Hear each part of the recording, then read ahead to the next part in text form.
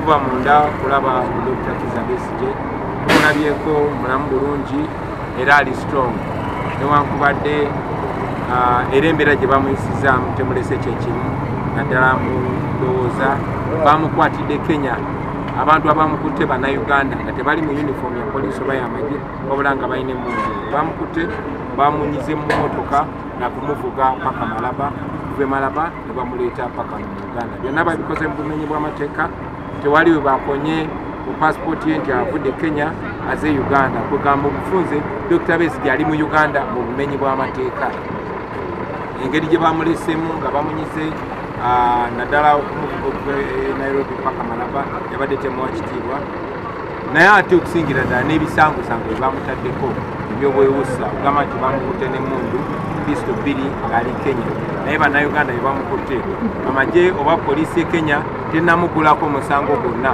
naye bannayuganda tebagenze ne bakola omulimu gwa Kenyan poliisi ne bakwata Dr. Besigye mbu nga yina emmundu 2 emboozi yemu gye bagamba gye banteekako nga bankutte nti basanga n'emmundu 2 tuvumirira ekikolwa kino era tusuubira nti gavumenti ye Kenya ejja kukola okusinga okwogera obwogezi gavumenti ye Kenya twasanyuse tiyavuddeyo neyeesamba tiyo teyabadde teyeenyigidde mu bumenyi bw'amateeka buno naye okuba nti kyakoleddwa ttaka lye Kenya tusuubira nti gavumenti ye Kenya erina okukola ekisinga okwogera tuvumirira of course gavumenti ya Mwami Museveni obumenyi bw'amateeka bwe yakoze era ne tukobola mwenna bannayuganda mukivumirire ate tutukoma okuwabula tukole kyonna kye tusobola okulaba ng'ensi yaffe tugizza kkubo ery'okutambulira amateeka kuba ebikolebwa namwe mbiraba kikyamu nnyo kya bumenyi bw'amateeka obuli ku level eyawaggulu kyongedde okulaga nti tetuli safe gye buvuddeko ng'abantu abanyigirizibwa mu Uganda muno nga badukire Kenya kuba Kenya yali ekyatambulira ekkubo ery'okugondera amateeka naye kakati mwasooka ne mulaba abawagizi ba FDC 36 abawambibwa Kenya ne baleetebwa wano obumenyi bw'amateeka ne bugulako ebisangosango naye ate okukikola omuntu ali ku level ya Dr. Kizza Besigye kyongera otulaga tetuli safe fenna tuli mu buzibu era tulina okulwana ennyo olaba n'ensi yaffe eterera kuba leero kiri ku Dr. Kizza Besigye ekyakisobola okutuuka ku muntu yonna. This should speak to all of us and I'm glad Kenyans have always stood with us. It's not the Kenyan people that did it. It is the negligence or compliances of the Kenyan government. And according to Dr. Besigye, even if Uganda is victim, but there were Kenyans also involved in that gross action. So this should speak to us, not as Ugandans and not only as Kenyans, but as East Africans.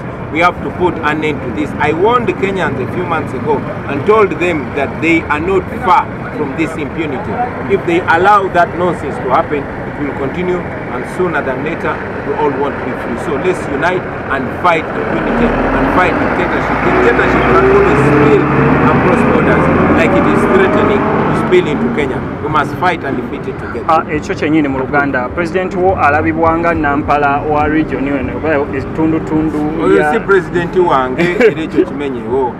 Mwami Museveni nakyemalirawo e Uganda yefudde naggwano agezaako okwefula nti yakulembera ensi zino zonna ekyo nno kituleetedde ebizibu emirundi mingi ne Rwanda yali egaddeko ne booda yaffe olw'empisa za Museveni kaakati yagenze ne Kenya n'agifuula nti yagifuga Kenya ekyo nno kyongedde okuswaza Kenya naye kyongere okutulaga ffenna nti obwannakyemalira buba mu nsi emu kyangu nnyo okubuna ne bugenda ne mu nsi endala era tulina okwegatta ne tubulwanyisa ffenna naye temufaayo tujja birwanyisa tugenda biwangula ne Museveni tujja mujja